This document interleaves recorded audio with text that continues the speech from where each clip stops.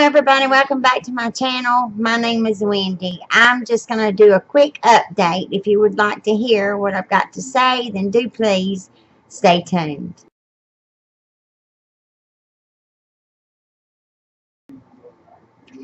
So my daughter-in-law was doing great. She's at home. Um, she I texted her yesterday and I asked how she was doing. She said she's doing a lot better. She's got a long road ahead of her. She's having to wear that back brace, and it's going to take a while for those vertebrae to get well. And her lung is coming right along, and there's no sign of pneumonia. Thank you so much for your thoughts, your prayers, and your comments. They were very uplifting in my time of need, and I appreciate everyone's comments, especially. Thank you very, very much. This is also an update on Monty.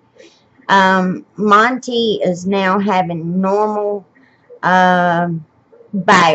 He has normal bowels, and he's only pooping once, twice a day.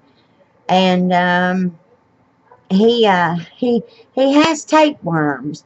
I got one off of his little behind this morning, and so I've got to give him another wormer, but that's no big deal. The chronic explosive diarrhea since March 21st was the big deal. They gave him a shot of a drug called metronidazole.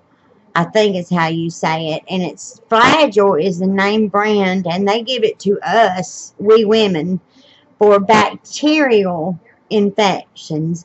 A yeast infection is one thing, but a bacterial infection is another ball game.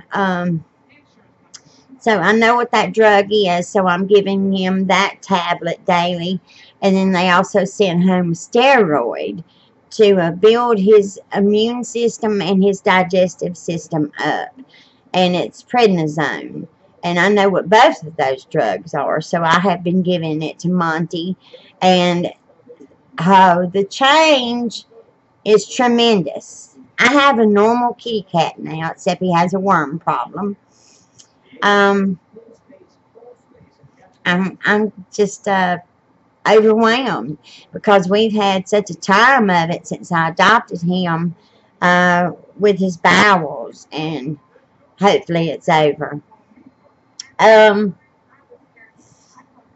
think that's pretty much it. I wanted to let you know about my daughter-in-law and Monty, and yeah, that's everything. Everybody be safe, be kind to one another, and I will see y'all in another upload. Bye.